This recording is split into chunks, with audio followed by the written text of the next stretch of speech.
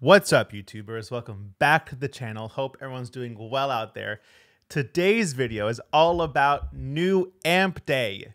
Yes, new amp day. This past weekend, I went to the Three Amigos Guitar Show here in Southern California in Costa Mesa. My second time going. We went in the summer. That was a fun one. But this one, the winter one, that usually happens the weekend after the NAMM show is the real heavy hitter one. And it did not disappoint. Backstory.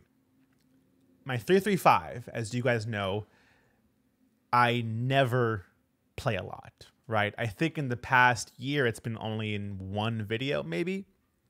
So the guitar show came and I thought to myself, maybe I could take the 335 and see what can happen, right? Because when I went in summer, a Danacaster appeared and the guy was willing to do a trade. But I didn't think ahead, so I didn't have the 335 with me, right? So this past weekend, I went loaded. Got my 335 and my game face on. Guitar Safari, right, in Costa Mesa. We walk in, my buddy Jared and I, and the first booth had three incredible amps. The Pro Reverb, Twin Reverb, and Deluxe Reverb. Immediately, my eyes went on the Pro Reverb, one of my favorite vintage Fender amps that my teacher at Berkeley, Tomo, I'm sure you guys know, Tomo Just Funky, he turned me on to Fender Pro Reverbs. He has a lot of them. So we did a couple laps. I got the price. We talked about a trade, right? I said, let me do a couple laps, see what else is around, and then I'll come back. I'll get the guitar, and we'll talk. Took a couple laps. As you can see from the photos, a couple of vintage Strats, pretty cool. A nice 65 player grade Strat. I think they wanted 17.5 for it. A Klon Centaur. The Dumble Book, which they wanted $650 for. Insane. And then, I guess the creme de la creme, all these tube screamers in one booth. So there was everything. So we go back to the booth, grab the 335, and we begin. And as you can see, here is the 1966 Fender Pro Reverb amp with two JBL D120 speakers. So a very Garcia type setup. Just incredible. The last Pro Reverb I was playing had 1265s and it was a little softer. But spending the couple days with this one with the JBLs, it's really 3D, really in your face, and I love it. The clean tone is just incredible. Chef's kiss clean tone. Just wow. With the humbucker, Silver Sky, Super Eagle, Telecaster, it works wonderfully. So, as obviously as it is, a trade was done. Fair trade.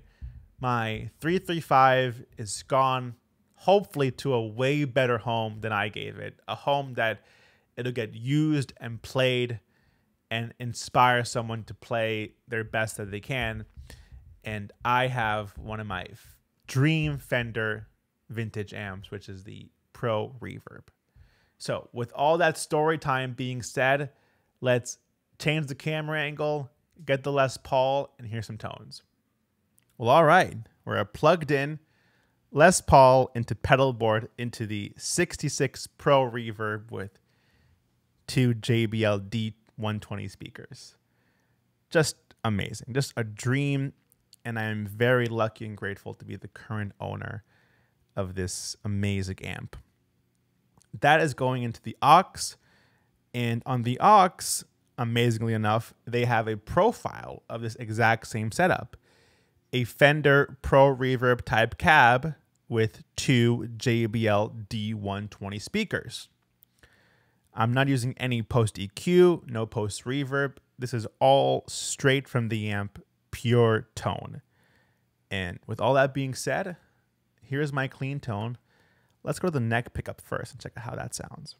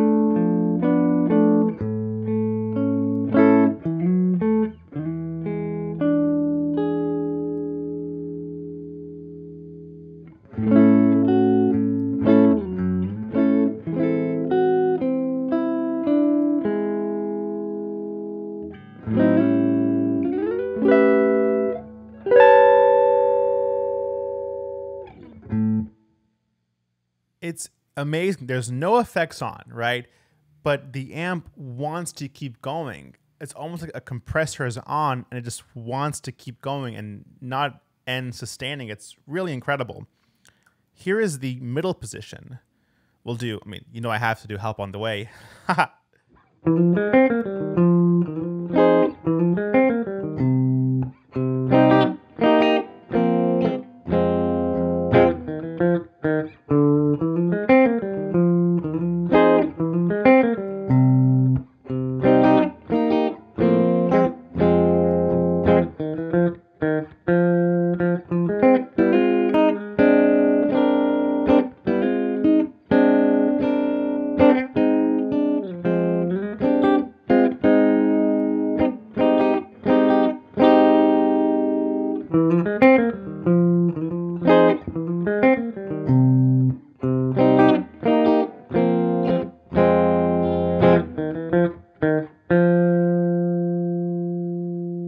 Even on these chords right here,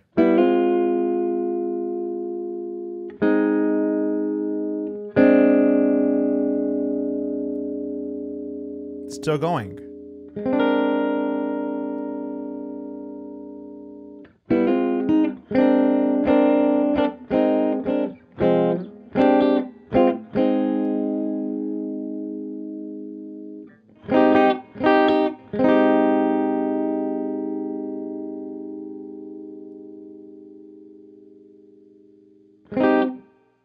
Just wow. And even in the room when the aux is not connected, it has the exact same feel and sound. It just sounds huge, really in your face. And as you can even hear, I'm not using a ton of reverb, right? I think that has to do with the JBLs, that reverb isn't needed really, because it's just so big and 3D sounding that the bit of reverb just adds a little more space to the sound. But yeah, it just sounds amazing. Here is the bridge pickup.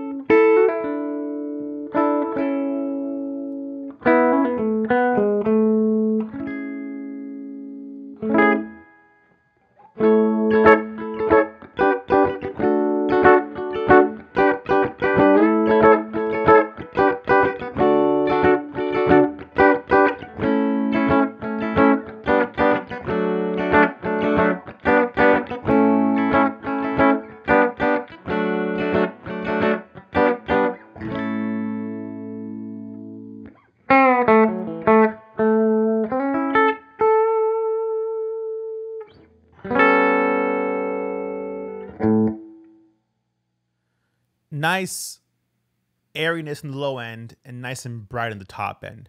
Just wonderful. I'm going to pause now and I'll adjust the tube screamer to a nice setting and we'll go from there. Cool. Time for some overdrive. Light overdrive. The TS10 has the gain almost all the way off, tone 12 o'clock, and level at 1 o'clock. Add a bit of nice OD. So here is a tone with no pedal.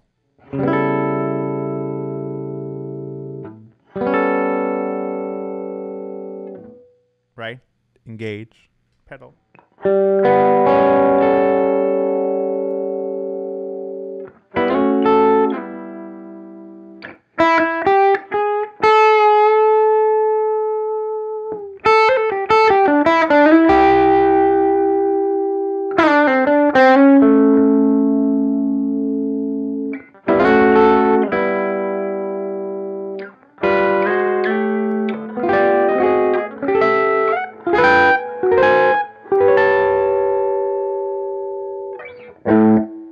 Right? Go to neck pickup.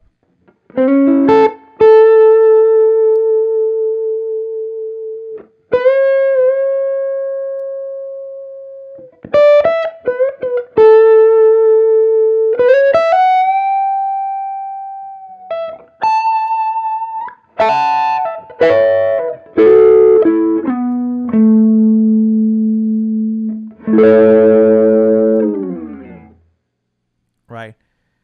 Light OD really thrives, I think, with this type of amp that is working, but it's not breaking up yet, right? It almost goes where the next level gain stage wise, right? And light OD is perfect for that, in my opinion. Here is the middle pickup.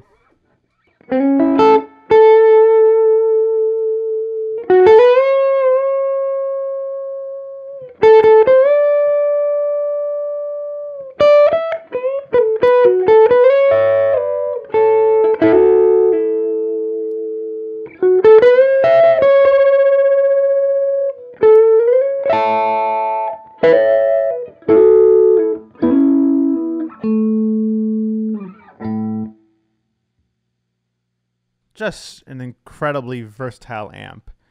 Incredible clean tones, right? Almost quintessential Fender type cleans. And when you add some light overdrive, it really goes to level 2, right, in a sound type way. This amp will be used so much on the channel that I'm so excited to dive into it, adjust some EQs, maybe turn the amp so it's working a little bit harder, maybe with the Super Eagle, with the Fender, with the Silver Sky, the Telecaster, right? We're going to have a lot of fun with this amp. So if you enjoyed today's video, please press like, comment, and subscribe.